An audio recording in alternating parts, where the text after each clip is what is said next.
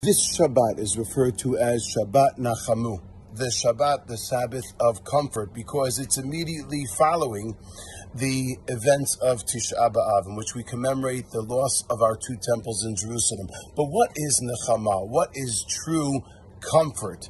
And I think the answer is also in this week's parsha, this week's Torah portion, where it says, "Va'atem hadveikim b'Hashem Elokechem chaim kulchem hayom," to be davuk, to cling to God, to understand our purpose in our lives. I was driving with someone in my tour in South Africa just recently, and after speaking many, many times, he then brought me to a family to meet with them, to speak with them about their daughter who was suffering and try and help her get to a better place. And I said to him, all of the speaking, I realized my real purpose, my real reason for going on this entire lecture tour was just to be able to meet with this family and to help their daughter.